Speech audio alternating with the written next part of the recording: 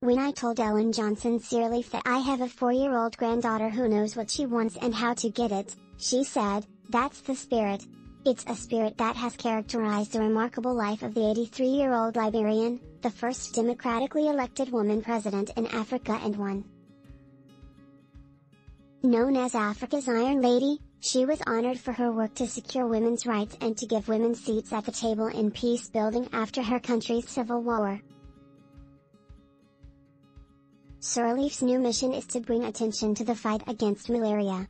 She is in Washington, D.C., today, the officially designated World Malaria Day, to meet with U.S. senators and others in an effort to gain support for anti-malaria efforts. Her visit comes at a critical time. There were 241 million cases of malaria in 2020, the most recent year for which data are available, up from 227 million cases the year before. Deaths increased, too. The pandemic shoulders much of the blame for hindering access to health care. The interview has been edited for length. What gives you the impetus to stay in the public arena?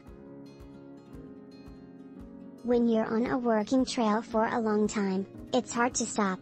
And your motivation is to achieve certain improvements, and one of them has to do with my own country and my own continent, to continue to work for the development of Africa. Do you have personal experience with malaria? In my childhood, somewhere between the ages of 10 and 15, I had a case of malaria. Do you remember how you felt? Oh, your body weakens, you don't sleep well, you don't eat well. You were lucky and survived. I've had friends die from that.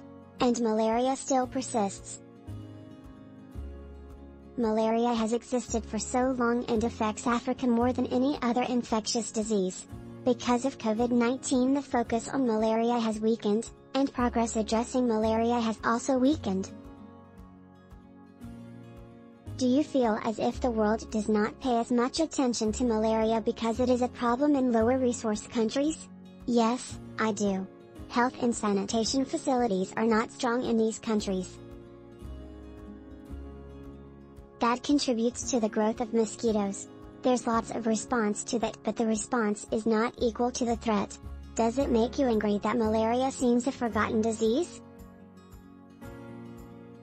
It makes me concerned and makes me stronger in fight.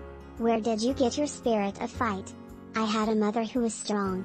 Our father became ill while we were children. She had to carry the burden. She fed the family, she took care of him, she made sure we got an education. That's the kind of strength that makes a difference.